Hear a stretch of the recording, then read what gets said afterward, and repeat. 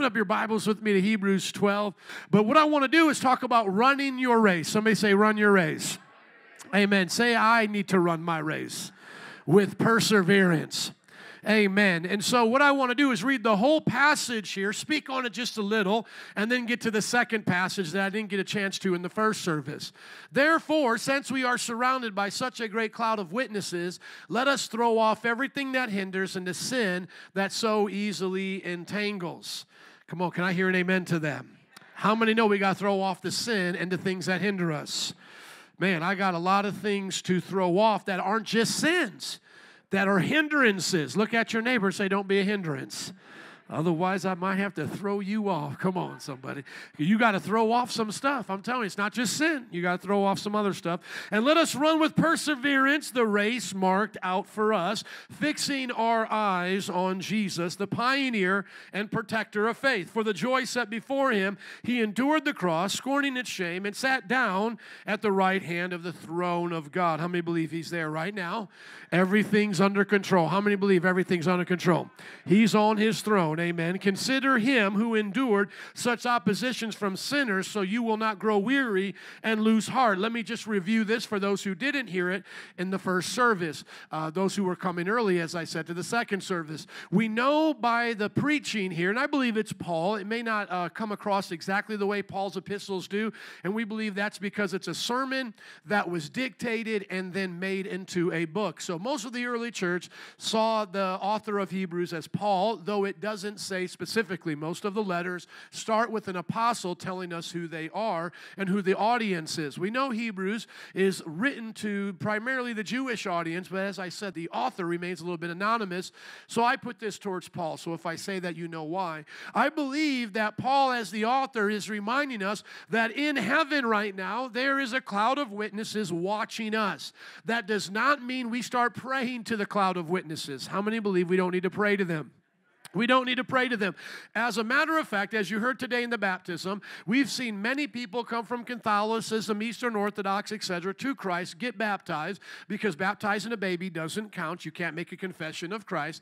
And I've never heard, out of all of my 20-plus years of ministry, I have never heard a Roman Catholic and Eastern Orthodox ever come to me and say, you know what? I miss praying to the saints. I just wish I could pray to Mary some more. I miss that feeling. No, as a matter of fact, they come to me and they say all the time, I have never been closer to God than I am right now. Can I hear an amen? I'm telling the truth. My parents came out of Catholicism. My dad has never said, oh, you know what? Sometimes life just gets so hard. Jesus isn't enough. I need to give St. Bartholomew a call. Never. It's always those, and listen, I don't mean to be mean or rude, but I got to be honest. It's always those who do not have a great relationship with God, don't understand how to hear him in their heart, that feel they need all this extra help. You don't need his mother. You don't need his brother. You don't need his friends. All you need is him. Call on Jesus. You'll never be disappointed. I promise you. Learn to cultivate that relationship with Jesus, and you'll never be the same. But the Bible does say here that they're around and they're watching.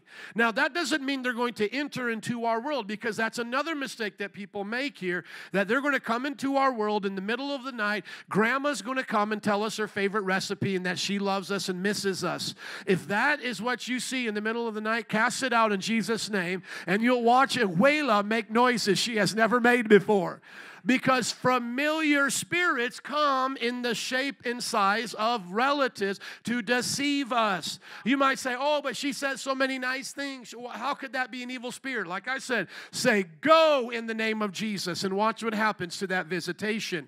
The Bible only talks about one time someone came that wasn't brought by Jesus, that was already dead, and that was in the time of Saul, looking for a word from the Lord because Samuel wasn't giving him one, and he went to the witch of Endor. This is a real story, and then tried to conjure up Samuel to give a word. So he had it all backwards. So don't be like backslidden Saul, who goes to a witch to conjure up a dead prophet. Can I hear another amen to that? That's not the story that we follow. Now, when Jesus was on the mountain of transfiguration, did he bring with him Moses and Elijah? Yes. So if Jesus wants to do that, Jesus can do that. Now, here's where we get the Book of Mormon. He says Jesus Jesus came with John the Baptist and others and so forth. And so he tries to get around that. But then Jesus, of his vision, gave him a false gospel. So if you do see a vision of Jesus with some of the saints, you better make sure it's the gospel of the Bible. Otherwise, cast out that fake Jesus in the name of Jesus and watch that Jesus make noises you've never heard before. Because the Bible warns us that spirits can take on images and appear even as an angel of light. So do not be deceived by spiritual visitations. That does not trump the Word of God. Now to the good part. The Bible says that we're surrounded by a cloud of witnesses. That means they understand what we're going through. They're watching our lives in some way, and they're wanting us to pray to Jesus, to see Jesus do the same things in our lives that he did in their lives. If you go back to Hebrews 11, it lists off who those people were that have become saints and that are in heaven. By the way, there are saints on earth because the Bible says that. How many believe that? The Bible says in 1 Corinthians, to the saints at Corinth, those are holy people, and they're saints in heaven. We are saints here, they're saints there.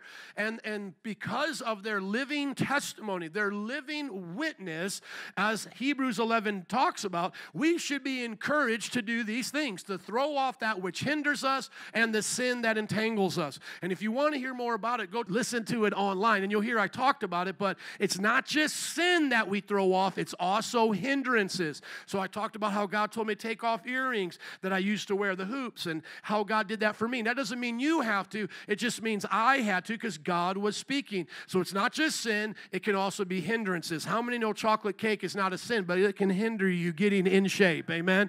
And I know round is a shape, but I don't want to be round. Amen? I want a six-pack, not a cake.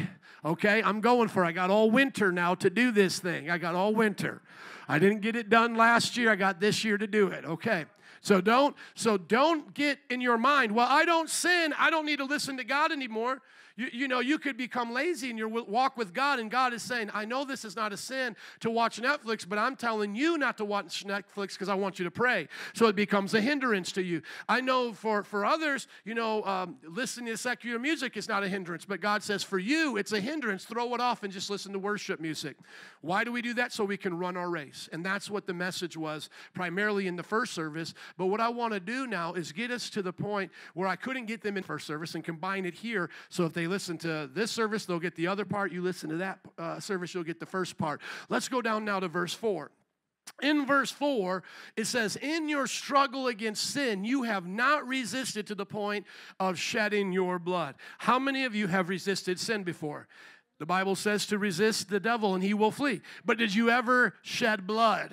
Did it ever get so hard that you shed blood? No. So the Bible is saying we will be tempted, but that is not an excuse to give in to sin.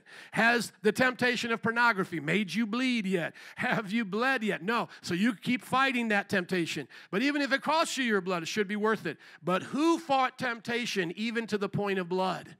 Jesus. Was it the cross? No. Where did he fight temptation? Before the cross in the garden. What happened? He sweat drops of what? Blood. And they say mentally this is possible to have so much stress in your mind that a headache can form that can cause blood vessels to burst. And so Jesus, whatever struggle he was going through beyond our understanding, caused a physical symptom for him to literally sweat out blood because of that stress and because of that trauma that he was facing. And so the Bible says even then he did not give in to sin. So don't make any excuses for you to sin. You haven't even gone to that point. And if you did, you still would not have an excuse. Amen? Because the Bible says he will keep you from temptation. So now let's get into where we need to live. Verse 5 and onward is going to teach us some things here. And have you completely forgot this word of encouragement that addresses you as a father addresses his son? So notice he's starting off with a rhetorical question. Have you forgot this? It says, my son, do not make light of the Lord's discipline and do not lose heart when he rebukes you, because the Lord disciplines the one he what? The one he what? Loves, thank you. And he chastens everyone he accepts as a son. So if you are being rebuked by God, that means he what? He loves you. And if he chastens you, that means he accepts you as what? A child, as a son, as a daughter. In our race of Christianity, it is so easy to get discouraged by temptation and then to think that when the Lord is rebuking us and correcting us that he doesn't love us. Read verse 7 with me out loud. 1, 2, 3. Endure hardship as discipline. One more time. Endure hardship as discipline. Thank you. This is how we are to look at our hardships. Not that God doesn't love us, but as discipline. God is treating you as his children. For what children are not disciplined by their father? If you are not disciplined, and everyone undergoes discipline, then you are not legitimate. In the King James, you are a bastard. You are a bastard. That is not a word we should use in vulgarity, but I'm just showing you in the King James where that word is used appropriately. We say the word illegitimate. So this is not a thing where you don't know who your daddy is. That's what a bastard is. That's what an illegitimate child is. You don't know who your daddy is. The Bible's being very clear and upfront in this declaration that everyone with a good father undergoes discipline. And the Bible says you are not illegitimate. You are not a bastard. You are true sons and daughters. How many are true sons and daughters today? Amen? So even if you have had a terrible relationship with your earthly parents or your father, that is not the way God is going to treat you, nor does he hold that against you. He welcomes you into his family as he welcomes everyone. But for those of us, by God's grace, who have been given great parental advice and great parental, examples, we should see in them that they disciplined us for our good. How many had good parents that disciplined you for your good? How many know it didn't always feel good? It was for your good, but it didn't always feel good. And you know what? I do that same thing with my kids. I have not gotten to the point yet where spanking them hurts me more than it hurts them.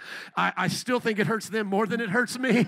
But I do spank, and I have a rule on how I do it, and I got a couple of them right here, and they know that I've taken care of them even after the spankings. But they've all gone through our spankings. And then I say to them, if you're good, after 11, you'll never get spanked again because I don't want to have to take it to a whooping. You know what I'm saying? Like after you're a certain age, it goes from a spanking to a whooping. Amen. How many of you were whooped? I was whooped. I'm not going to ask you how many, because the next level is how many of you were beat. No, we're not going to bring that out today. But some of us were beat, and mom needs to repent today. Dad needs to repent. Seriously. I mean, that's not funny in some ways, but you get my point. But I was definitely whooped. I was whooped. I was not just spanked, and I wasn't just, disciplined. I was whooped by different things that my mom could get a hold of, okay? But here's the thing. Let's back up to what is good discipline. Let's back up to how I would discipline my children. There's a certain punishment that fits their crime of what they did. It's done in grace and love with me under self-control. It's not just to be punitive, just to be painful. It's meant to be restorative. And the reason why I believe in the pain that they're supposed to feel to a point without lasting bruises or cuts or things like that is because they're supposed to be reminded of on that soft, bubbly tushy that most of my kids have, okay? They're supposed to be reminded that sin is death.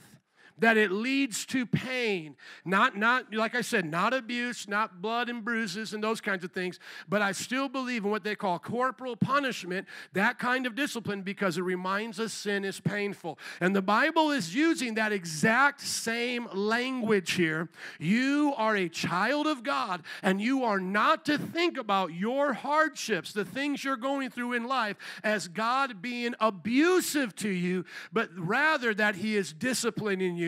And when needed, he is rebuking you and he is chastening you because he loves you. Can I hear an amen to that? He loves us. Verse 9, moreover, we all had human fathers who disciplined us, and we respected them for it. How much more should we submit to the Father of spirits and live? They disciplined us for a little while as they thought best, but God disciplines us for our good in order that we may share in his what? Holiness. Everybody say holiness. Amen. We are going to share in the character of God. How many of you had parents that would say to you, hey, they can do that over here, but you're not doing that here.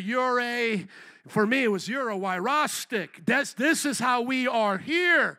Well, Mom, Dad, they do it over there. I don't care about what they do over there. You are mine. You are a wyrostic. You are of this family, and you're going to learn our ways. Jesus is the same way as God the Father is disciplining us. Jesus comes to us in those times and relates to us because he himself in the flesh endured these things. Jesus did not come as superhuman. He was always God. Remember that. But he limited his experience to that of a human. So what we go through in temptation, he went through in temptation. Obviously, he did in sin, praise God. What we go through when we feel our skin pierced open and abused, or, when people abuse it, that's what he felt when he was whipped on the cross. And remember, that wasn't the Father beating and whooping him. That was evil, wicked people. But his Father taught him how to endure those hardships, taught him how not to give up through those times. Are you listening? And so we are in this world, and we may suffer, and we got to remember what comes from the devil and what comes from our God. There are things that come from the devil, temptations to sin. God will never tempt us. Hurt, pain, sickness, disease, mental anguish. This will all come from the devil, and he'll use others to do it. And we are not to give up in those times because God has trained us and made us strong in discipline so that we can go through it. Why do I discipline my children? So that in a world that's wicked and vile, they'll stand out and share in the righteousness of God and not give up when things get hard. With that old saying, when the going gets tough, the tough get going. They need to understand in a safe place, in an environment like this, that my children can understand that if I'm disciplining, if I'm teaching them, it's so that when they're out in a world that's dog eat dog, there's no respect for them, there is no kindness there, that they will be able to endure it and make it through. When you think about people going into the military, it's not that the sergeant is their enemy. It's not that the sergeant wants to shoot them. It's not that the drill sergeant in this example, wants them to be blown up, but he's going to use all of those examples to train them. And a good sergeant does that. Can I hear an amen? The Bible says that we are living in a wicked world, that we should not think it's strange when we go through hardships, but we should know that God is disciplining us through those hardships to teach us to endure that which comes against us to destroy us. The Bible always talks about God uplifting us and purifying us and disciplining us for our good, but then it talks about the devil stealing and killing and destroying and using people to do those kinds of things, and we are to endure it. Verse 11, no discipline seems pleasant at the time. If you're going to the gym, right, how many of you know it doesn't feel pleasant all the time? Right? They say, sweat is like weakness leaving the body. It's your flesh's tears. How many have had sweat before? When you go there, your body is saying, what are you doing to me?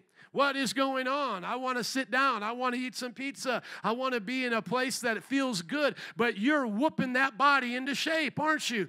How many know when you're tearing your muscle in the right way by doing good exercises, you're giving the muscle an opportunity to build more muscle, to fill in with the proteins and the vitamins, but it doesn't feel good in the present. Once again, we're not talking about overtraining. We're not talking about sweating till you pass out. We're saying good discipline here does not feel pleasant at the time, but painful. Started going back to the gym. I pretty much took 6 months off so I could be on the boat and do wakeboarding. And that's kind of not really the gym, okay? I thought it was, but it's really not, because it's just like using one set of muscles, which don't get me wrong, if you haven't used those before, it does kind of hurt, and you go through a sore period before. But going back to the gym, bench pressing, and then doing leg extensions with the kind of squats, but I do it with the sitting down, leg press. Man, I was so sore. But you know, if you've done this before, the soreness is what? A good thing. It's not a bad thing. I have to go through that so that I can get my muscles back and look like some of you guys, right? I have to do that so that Berto has something to achieve in life, some goal to achieve. He wants to be strong like Pastor, have the muscles. I got to live up to this. I'm 43 now. A lot of young guys coming around me, they don't even think I have muscles anymore. Pastor, you can't do that. And I'm like, yes, I can. I believe it or not, I still can. But it's not pleasant. It's not pleasant. Man, it is not pleasant. You'll hear me groan. You'll hear me grunt. You'll see me, if you went to the gym, it's not pleasant. Somebody say it's not pleasant. It's painful. But later on, however, hallelujah, I'm going to take off my shirt one day and have a six-pack. Praise God. And listen, one day, right now, you're going to look back on the discipline you received from the Lord, the correction on what you can watch and not watch, and who to hang around with and who not to hang around with, and what words to speak and what words not to speak. And everyone around you didn't care, and they were undisciplined, but you were. The Bible says later on, however, it produces a harvest of righteousness and peace for those who have been trained by it. That's why when you'll go through the situations of this world, people will look at you and they'll say, how are you making it through like the way you are? See, because if you come to the gym in about 3 months, you may look at me and be like, whoa, Pastor, how do you lift all that weight? No, I'm kidding, but I hope somebody says it one day. Wow, Pastor, how do you do it? And I'll be like, well, 3 months ago, I was super sore, came home, cried to my wife for a while, took Advil for 3 days, and didn't give up, and now I can do this. I would love, guess what, boys and girls, I would love to be able to bench 300 pounds again. That was my goal. I used to be able to do that. Now, granted, I weighed close to 300 pounds at that time. I was a big boy, bouncing it off the belly. But I want to tell you that I really want to do it. I want to do it, Berto. I want to hit 300 again, and I only weigh around 220. I want to get down to the low the low 200s or 190-ish, and boom, push off 100 more pounds than what I weigh. That's man goals right there. It's man goals, y'all. And I want to be able to leg press a G. I want to leg press 1,000 pounds. I've gotten close to about 800 pounds, none but muscle right here. That's where my kids get the badunkadunk that we spank sometimes. But I want to be able to push out a G. Be like, whoa, Pastor, how do you do that? Well, I want to say, man, it's because I stuck with it. I didn't give up this winter and just say, well, I'll do it in the summer. Because there's always an excuse. There's always an excuse. I'm looking at Joe B. He's come to the gym with me, right? We set rock climbing goals as well because my gym has a rock climbing wall, and you want to climb the hard side now, don't you? And it was a little embarrassing when your pastor did it, and you didn't. It wasn't a little embarrassing because you're supposed to say, what's the difference between the youth pastor and the senior pastor? And the joke is about 20 pounds because we're supposed to be out of weight and out of shape. But then when I outdo the youth pastor, Pastor, that's a bad day, Jack. No, I'm kidding. I'm just kidding. I just got a lot of practice. I got all the moves climbing up there, okay? But here's the thing. It doesn't feel good at first. See, he didn't see me at the rock wall the days I kept slipping and falling. Hopefully, I was an encouragement to you while you were there. I was nice. And I'll say, hey, it's no big deal. I didn't get it at first because, there's different routes. There's different degrees of difficulty. But he wasn't there when I kept falling. He wasn't there. Literally, on that rock wall, like some days I would get home and all of my forearms would just feel so tore up. My toes were hurting because you're digging into these little holes with your toes. You're wearing like little elf shoes, way tighter than these. And you're just like holding on. You're like, I want to fall. But you're like, I can't hold on anymore. And then you fall, and then it hurts, and you get back up, and you fall. And you were good because you did the other side, the side my kids do, but you were awesome at that, right, Lucas? The left side. He did the left side, the side you all knock out in like a minute. He did in 5 minutes, but that's okay. He got it. But if we don't give up, we can reach our goals physically. How about spiritually? How about spiritually? So you're looking at your life right now going, yeah, I still take the name of the Lord in vain. I shouldn't do that. When I get mad at work, I curse, and sometimes I take a double, triple look at the woman next to me or somebody walking down the street. Okay, so what do we do with those issues? Do we just throw it out and be like, well, I guess you didn't get all that when you got saved, so whatever you got when you were saved, that's just the way you're going to be now. No, you get disciplined. And you allow the Lord to correct you and rebuke you and to chasten you. And as you get sensitive to the inner voice of the Lord, you won't need someone else to say it to you. But sometimes it takes somebody else to say it to you, and you shouldn't be offended by that because they're like your trainer. They're your accountability partner. They're there to help you. This is the honest to God truth. When I first got saved, I was still smoking, and I wasn't convicted. I didn't think it was that big of a deal. So I go out with my friend, and he had grown up in church, and he had already been churchified, if you know what I mean. He wasn't just sanctified. He was churchified. He was saying glory, hallelujah at the restaurant. Man, he was all in. And I was so impressed with him, but I literally lit up. This is when you could still smoke in a restaurant. I'm like, cool, dude, I love Jesus too, man. We're just talking. Yeah, man, Jesus is awesome, man. He saved me the other day. And he's looking at me all crooked. I'm telling you the truth. And he's like, what are you doing?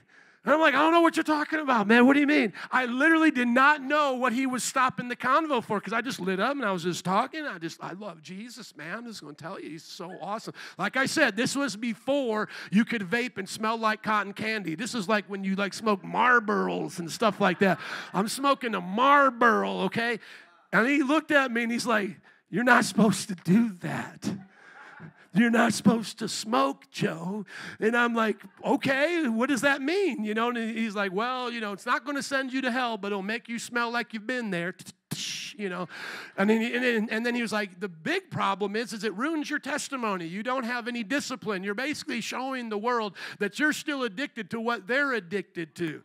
God wants you to have a long life. Your body is the temple. And he was just hitting me with it. And then I went back home and I prayed and I go, God, is that what you're saying? And God's like, of course I've been saying that. You have not been listening to me, so I sent you somebody else. 9 times out of 10, when you are hearing these kinds of things from people, it's because you have not been listening to what God has been saying to you in private. But as you learn to discern His word better, you'll begin to understand He speaks to us on those kinds of things. So I said, you know, in prayer, Lord, I don't know how to quit. I've never quit anything like this other than the drugs that, Lord, you took me off of, but I don't know what else to do. What should I do? And He said, the same way you quit the drugs, I'm going to have you quit this. Throw it out, never touch it again, and I'm going to set you free. And then I became a bum. Then I was bumming cigarettes off everybody. I was like, man, I don't have cigarettes. Jesus told me to throw them out, but I still want to smoke right now. You're smoking. Can I get a cigarette? And this is God is my witness, man. I'm telling you, I wasn't born saved, sanctified, like born again, like how you see me now, okay? This has been a work in progress. How many are thankful you're still a work in progress? God is doing something through the discipline and behaviors and all of those things. I do believe our salvation is complete in Christ, righteous and perfect and whole. We're not earning more salvation. Like, you know, we first started off 10% saved, and if we would die, they would have to scan our spirit a few times and go, I'm not sure you're coming in yet. Boop. No. The angels will scan them again and, you know, wipe down the card or something. Scan them again, Jesus. No, when you're saved, okay? But you do change over time in your behavior. You should change over time in your discipline and the way you look at life. And so what I realized was as a new Christian that the same way God took the big bad drugs and alcohol and partying and sex outside of marriage from me is the same way He'll do the cigarettes. It's just with cigarettes, when I got tempted, I would just give into it and then say, well, it's not so bad. You know, it's not so bad as drinking. It's not so bad as doing drugs. It's not so bad as having sex. This is not so bad. But this is what God taught me, and I'm sure many of you have heard it. Whatever you tolerate will dominate you. Whatever you allow to go undisciplined will discipline and control you. You are only as strong as your greatest weakness.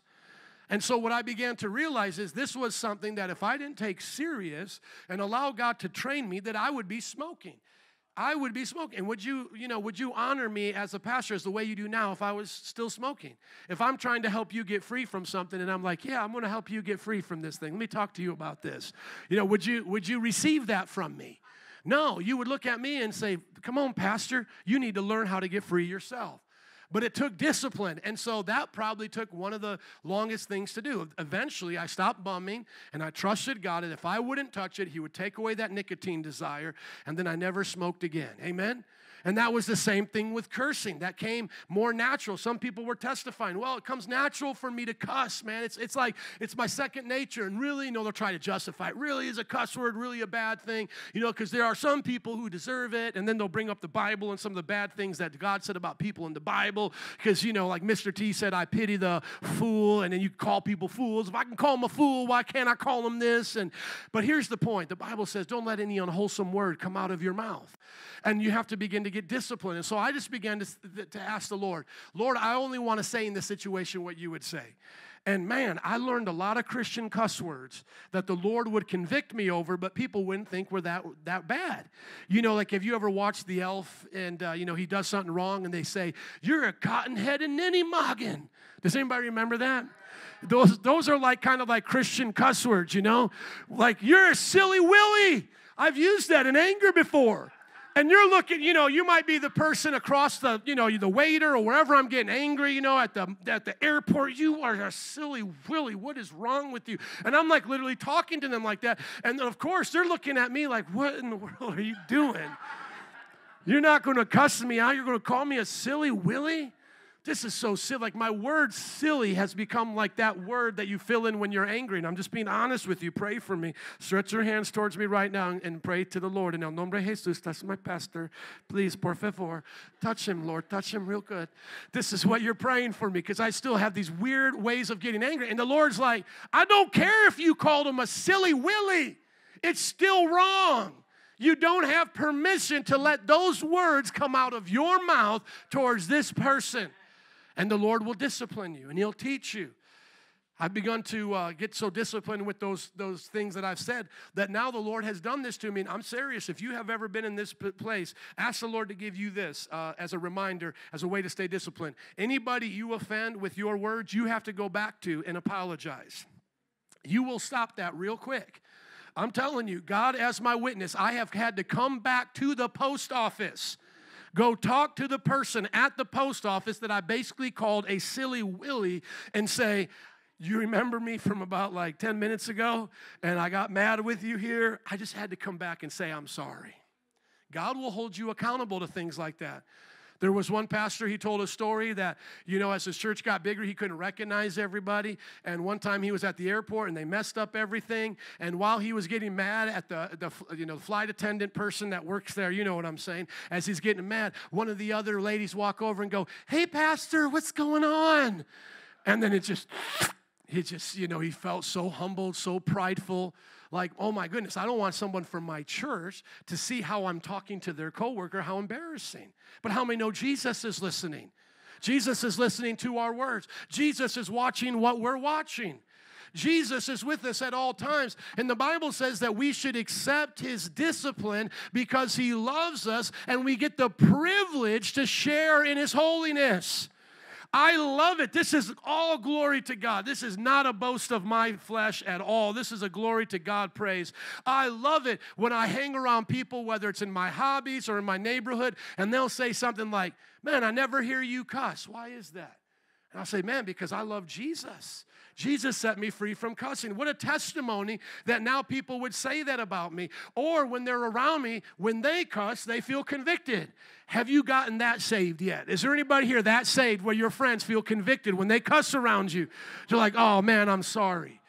I'm sorry, I shouldn't have said that around you." Why? Because they know as your friend. We're not talking about the people who don't care about you. We're talking about as you get to know people on your job, in your life, even your family members, that they'll even start to get convicted. That's just the words. Some of you come from the background that I do as well, and they know when they're around me not to talk about drugs, not to talk about alcohol and getting drunk in that way around me because they get convicted. Some of my friends, they want to talk about old stories, and then the other ones will tell them, "No, man, he doesn't want to talk about that. Those aren't the same to him." I don't look back at my old stories and say how great they are. I look back at my old stories and say how great God is for getting me out of that garbage. Amen? Some people, you listen to them tell their old stories, and it's like, man, they want to go back to that pit and to that mire. I look back at that and say, "Man, you are so good, God, for getting me out of it. I can't believe you loved a fool like me, a wretch. I was a wretch, Jesus." So what areas is God disciplining you in? The beginning of this passage talked about us running our race and looking towards that cloud of witnesses. And in those cloud of witnesses, you can see the struggles that they've had, and we can identify with them, but we're supposed to not identify with the struggle, but with their victory. So I look at Moses and say, if God could help Moses get over his temper, God can set me free as well.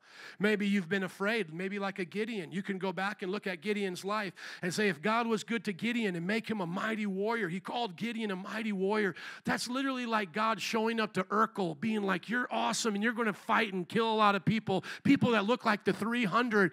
And Urkel's like, who, me? You know, that little funny thing he would always say. And God's like, yeah, you. But Gideon believed it after a while because he stopped looking at himself and how big the enemy was, and he started looking at his God and how great he was and how great his victory was.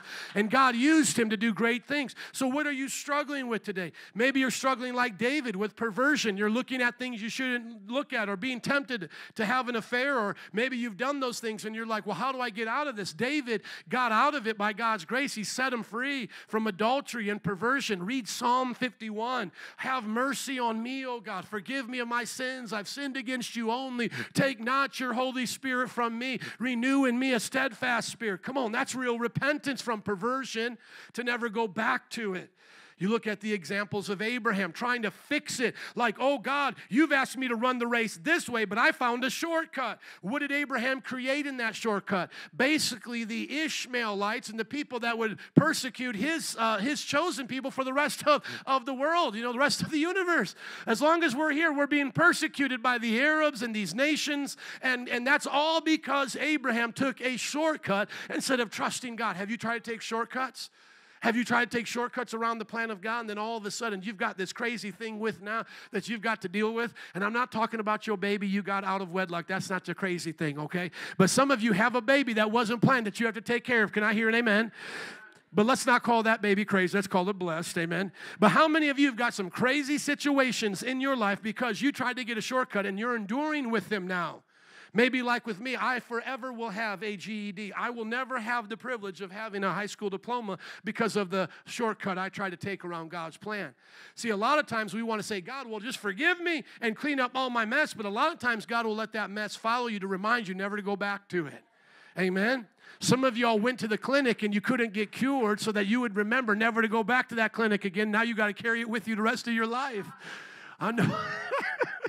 I know I'm talking to a real church here. I'm being honest with you. Some of you may have to have a talk in marriage counseling and go, honey, I got to be honest. There's some things that aren't right that I take pills for, but I promise to always be true to you. Are you listening to me?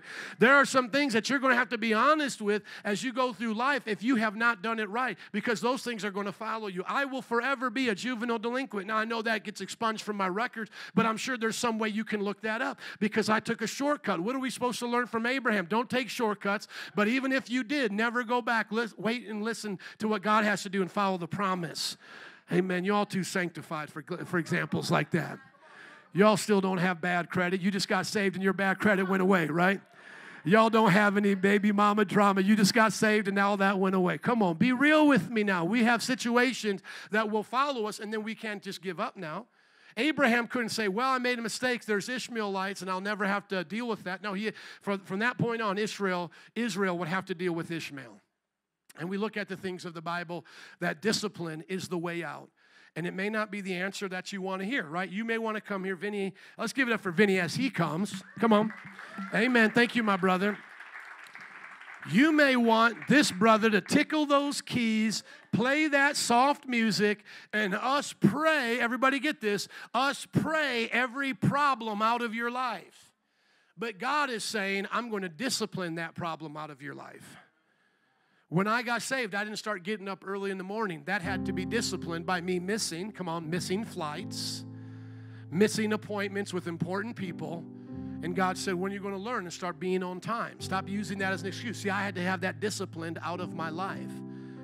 There was a time in my life where I had to say, never again will I withdraw my account and be embarrassed in the line. That didn't happen the day I got saved. That happened years later while I was in Bible college. Everybody behind you, I got my groceries, I got my ramen noodles. Boop, declined. Boop, declined. And what did I have to do? Go back. I didn't have a cell phone then. You had to go back to the dormitory, put it all back, call up my bank. How much do I have in here? You have $12.84. Okay, I'm going to go figure that out now. Come on, but there was a day that I decided that's over. I'm done getting declined. That didn't come just because I got saved. That was because I made a decision to let the Lord discipline me. There are things in our lives that we have to take and see as a process through God's discipline that we're sharing in His holiness. And if we don't quit, we'll see the benefit. But if we make the excuse, well, it's too painful, I don't want to do this. You know what's going to really be painful is the failures that we face in those areas of our life. Yes, it's painful to go to the gym, but it's more painful to get open heart surgery. It's more painful, are you listening to me, to have to say to your kids, I can't go play soccer with you because I've got problems. It's more painful when you have to tell somebody, now we're going to be sharing a child because we didn't wait to have sex in marriage. Now we're going to have to share a child. And that person, listen, because I got to deal with this, that person may not be saved, and they're introducing your children for the next 20 years into their lifestyle. Are you listening? Yes, it's painful to wait to have sex in marriage. I know that may be painful, but what is more painful is splitting that child you're going to have between an ungodly family for the next 20 years. That's more painful.